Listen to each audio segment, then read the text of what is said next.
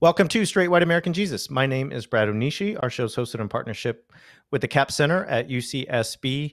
And today I have a special guest, somebody who's going to really help us understand something I think is very important. And that is Dr. Annie Selleck, who's the Associate Director of the Women's Center at Georgetown University. She earned her doctorate in systematic theology at Boston College, and by training is an ecclesiologist who studies power in the Catholic Church in the United States. Her academic research is multivalent, includes research into rape culture on Catholic college campuses, responding to the sex abuse crisis in the Catholic Church, feminist and liberation theologies, and racism and sexism in the Church. Her research has appeared in Modern Theology, the Journal for Catholic Social Thought, America Magazine, The Washington Post, Commonweal, and several edited volumes and collections. So, Dr. Selleck, thank you so much for joining me today. Thanks. It's great to be with you.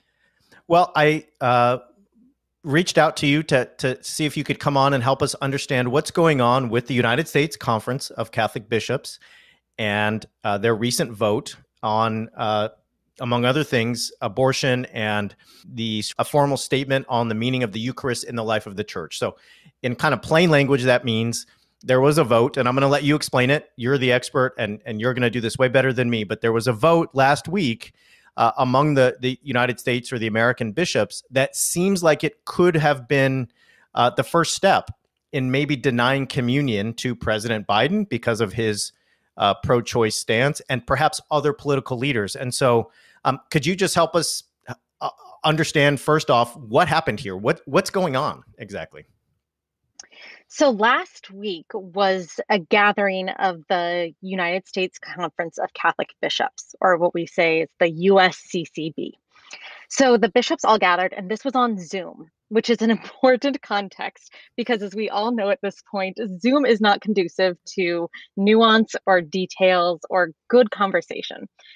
So they met on Zoom, and the vote that they took up, they covered lots of things at this conference, but the particular vote that we're looking at was a vote whether to advance the drafting of a document on what they're calling Eucharistic coherence. Now, if that's a term you've never heard before, then you are like 99% of theologians, let alone Catholics. Right? So they are trying to look at what is the role of the Eucharist, what is the role of communion in the life of the Church, now, particularly as it corresponds to politicians surrounding abortion. So this is not a formal vote on whether politicians who support abortion should receive communion.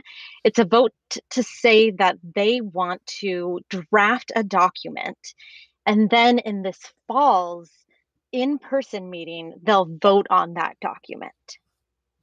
And if they vote on that document and everything moves forward, would that then lead to a situation where someone like President Biden or, Representative Alexandria Ocasio-Cortez or other Catholic politicians who are pro-choice in some form, would that lead to them being in danger of being denied communion if they attend Mass and so on? I think that's the logical conclusion of where it looks like this is heading. However, this is where we start getting into church politics. So the Vatican would have to approve that. So in order for that to pass, they would need 3/4 of the bishops to agree, or I'm sorry, 2/3 of the bishops to agree, and then the Vatican would have to approve.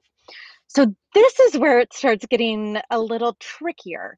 So prior to this meeting this spring, or this summer, this June meeting, the Congregation for the Doctrine of the Faith, which is kind of known as the Vatican watchdog, they wrote to the US bishops and said, look, please don't do this. Please do not take up this issue. We think the only reason you should bring up this issue is if it's something that will unite the church. And if it's not going to unite the church, please don't do it. So actually, a lot of people were surprised that the US bishops brought up this issue, since the Vatican had said, please, we're just asking you, take a deep breath, right? Like, take a beat, make sure this is what's going on.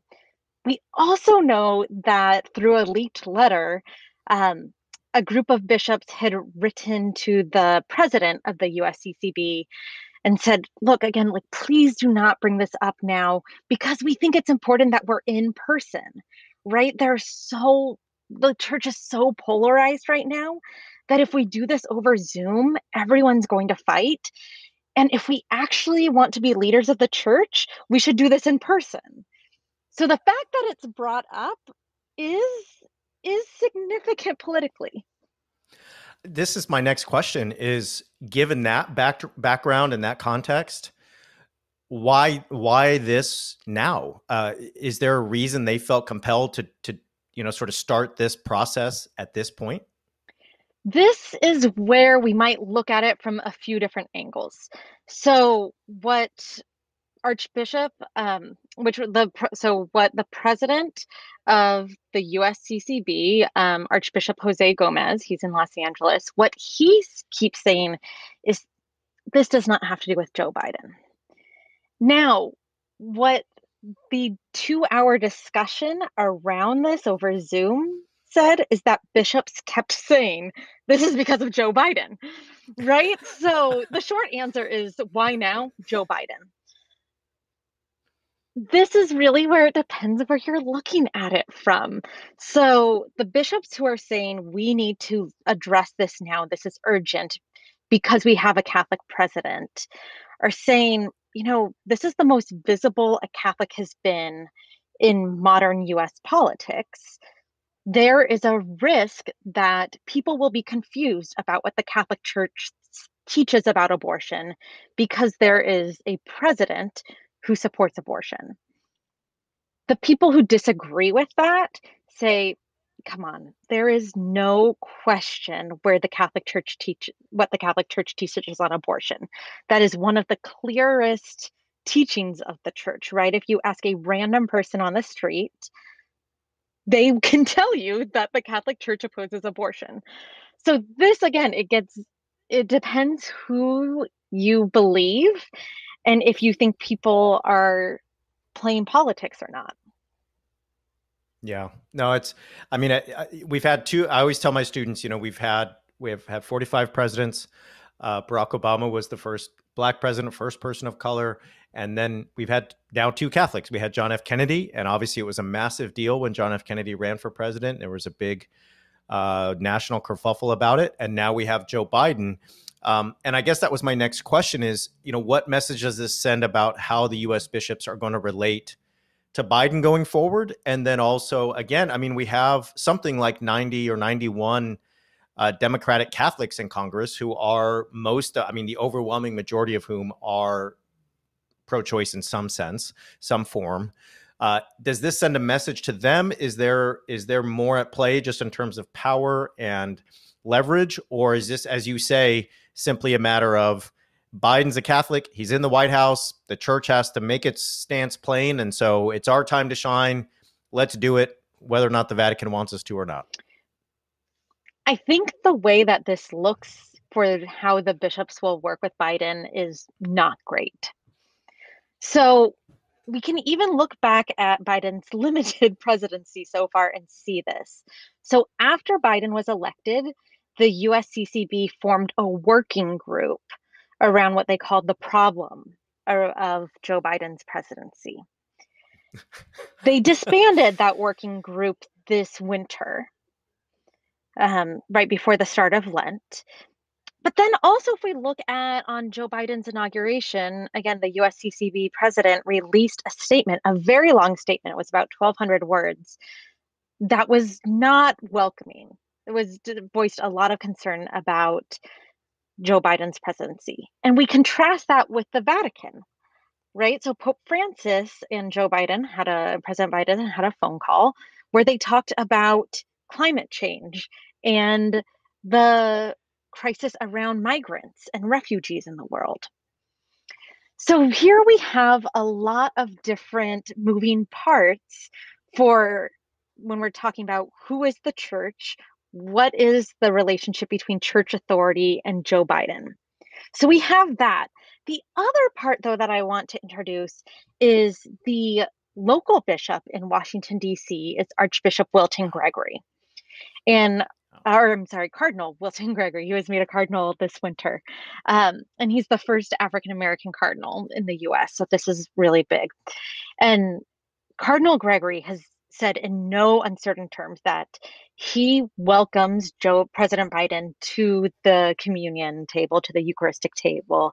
He said that he doesn't want to bring a gun to the Eucharistic table, that this is something that he approaches President Biden with open arms. So while you have a overwhelming majority of the Catholic bishops in the country having a very adversarial relationship, which they're initiating, right? President Biden isn't initiating this Yeah. relationship. You have his local cardinal saying, "You're welcome here. You are welcome here." And the way that canon law is written, it's up to the individual bishop. So it's not the US bishops as a whole do not take a vote and say Joe Biden can receive communion or not. They would take a vote and give guidance to bishops for how to address this because all bishops have politicians in their diocese, right? Especially when we're looking at local government, state legislatures, right? This isn't just a Washington, D.C. issue. In terms of what is the relationship between Joe Biden and the bishops? And then if we even put it at a smaller level, we have the issue of his local parish. And to my knowledge, he hasn't registered as a parishioner anywhere, but he most often attends Holy Trinity Church in Washington, D.C., in Georgetown, where, full disclosure, I'm also a parishioner. I have never seen him at Mass, um, but just full disclosure there. Um, Yep. Yep. and I think the parish staff there has tried to stay out of the media on this one.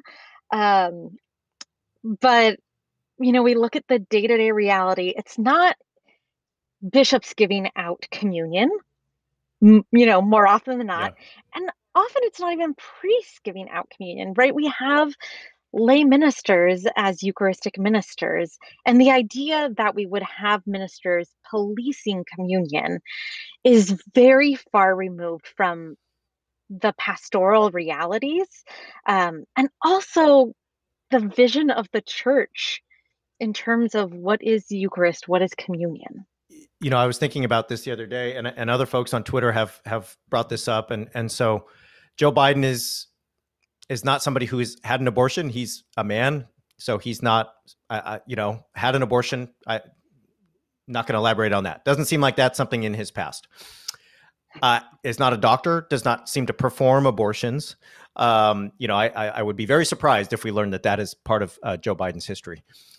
My point is as somebody who has neither experienced an abortion nor performed abortions as a medical professional, we really are getting into this weird area where, as you're saying, there's a policing going on that just seems to really, even for those of us who are not Catholic and are looking at this from outside, this just seems like very different waters than we're used to seeing.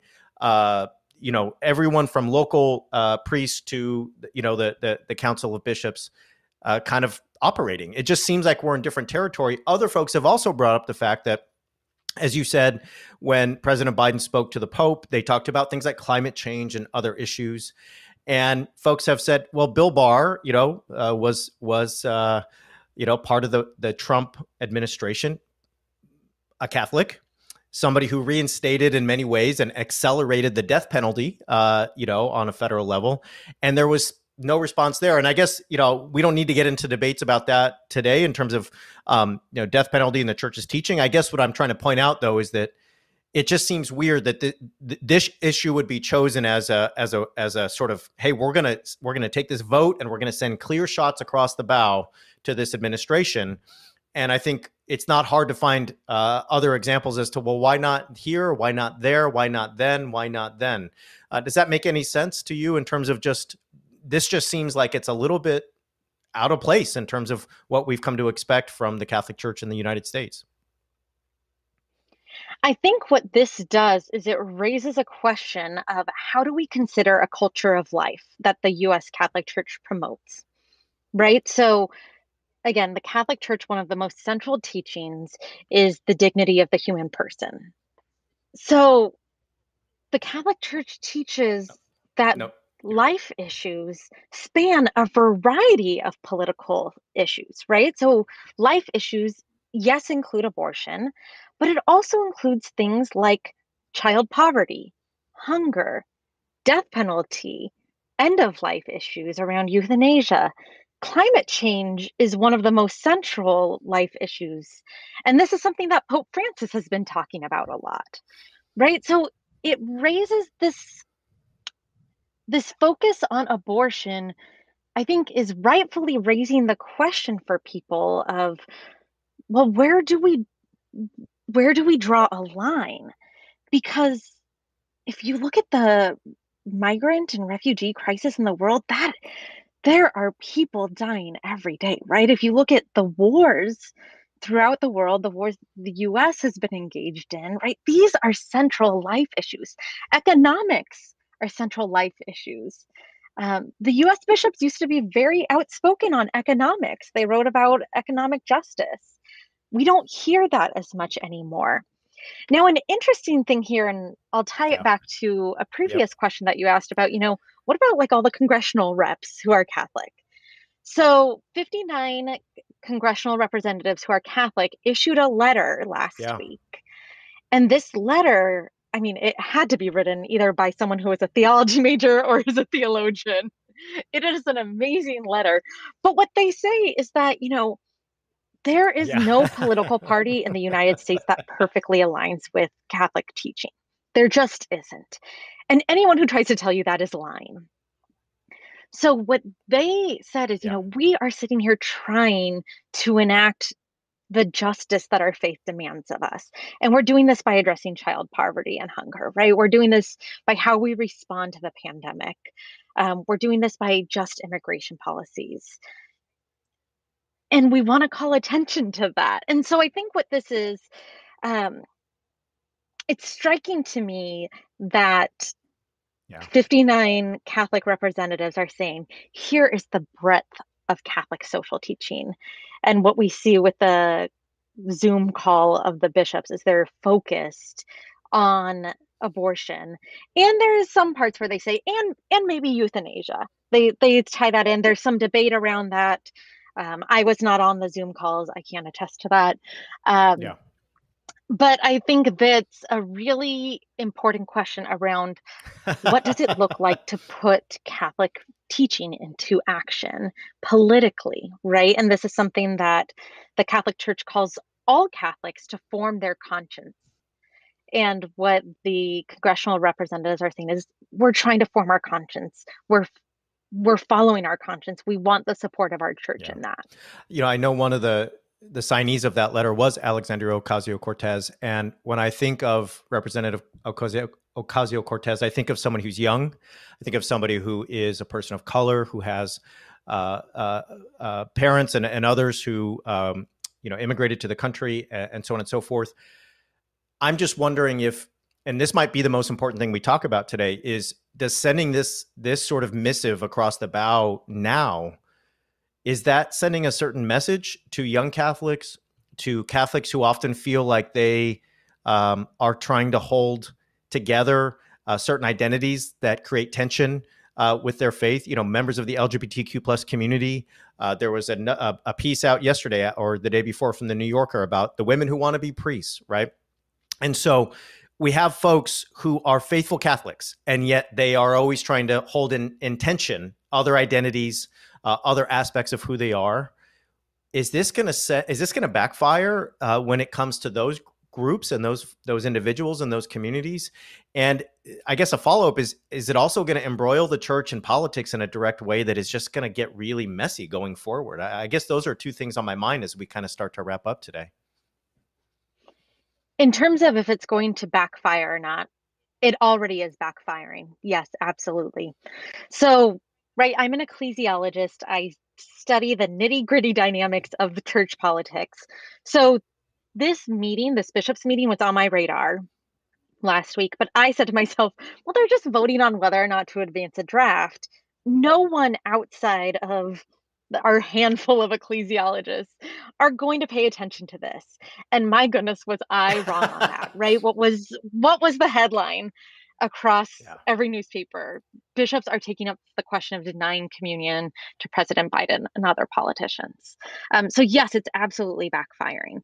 Um, I also want to tell a story that I think illustrates this. So, I received a Marco Polo, a video message from a friend. And this is a friend who was raised Catholic, Catholic school her whole life. In college, kind of fell away from practicing. In the past 15 years since we graduated college, has not been a practicing Catholic, but still holds the fact that she was raised Catholic as part of her identity. She has two children, and we've been talking a lot about how now that some of the social distancing limitations of the pandemic are ending and lifting, that now is such a ripe time as a parent to really adjust how we teach our families about God, about church, right? So if you haven't been taking your 5 year old to church the past 5 years, you can do it right now, right? That's kind of, we're reestablishing all these patterns. And so she and her spouse were ready to take their children to church. And then this came out. And so what she did is she wrote to our local bishop and said, "Hey, bishop, I support abortion. Am I welcome?" Wow. She she hasn't heard anything back. I don't expect her Yeah. to hear anything back. But I think that illustrates perfectly how this is going to backfire. That we have this moment where we're coming out of the COVID-19 pandemic in the US. And not that it's over, but right, we're starting to reassess and ask questions about what is life? What do we value? How do we find community? Where does God fit in this? Where does community fit in this? How do I want to spend my time?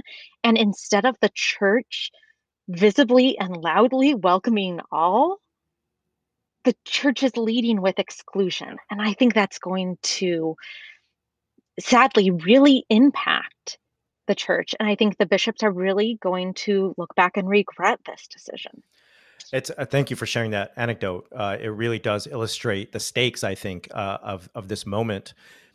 I guess to kind of follow up, if the bishops send this kind of message on this issue, are they going to open themselves up to all kinds of folks saying, well, what about this issue and what about that issue? And when it comes to refugees or children in camps, or when it comes to I'm in California, we're going through the worst drought in recorded history. I have had very serious thoughts about, what are we going to do in 10 years? Or do we need to move to a completely different region? Is that just going to be normal? Have we reached the point in the climate crisis where 72 million people in the Southwest are thinking we need to find another place to live, perhaps in the next decade or two? All of that to say, when I saw this, the headlines, and I started reading the articles, I just thought, not only is this going to backfire with young Catholics and other communities across the nation, but it seems like it's going to now sort of, people are going to be demanding responses where they maybe wouldn't have before from the bishops. So does that make any sense to you? I'm looking at this from the outside. From your point of view, does that make sense? And just in terms of this sort of renewed intimacy between the church and politics in a way that doesn't seem like it's the norm. I am hopeful that the church, and by the church, I mean a very broad view of the church, that I am the church, you are the church, right? I am hopeful that the church starts demanding of our leaders action on more issues than just abortion. To me, to have parishioners calling their pastor, calling their bishop, and saying, "I have not heard your statement about um, racial justice. Where is your statement about racial justice? I have not heard you speak out in support of Black Lives Matter. I have not heard you speak out to demand an end to family separation at the border." I think that would be a wonderful thing, Yeah. because what it shows is that we see the demands that faith makes on our decisions, our daily life, right? When I'm debating whether to buy a car or not and what type of car, my faith should be a factor in that, right? My theology should be a factor in this. These shouldn't be seen as different. What I don't want to see happen is that people would become so focused on policing who is present at communion, who is receiving the Eucharist, who is part of the community of church, that we would just have people excluding one another. And that's not what the church is. And that's not the vision of the church that Pope Francis is putting forward either. So a quotation that I've seen around a lot, it's from his recent apostolic letter. Um, it addresses this directly, and this is something that again the Catholic congressional representative said.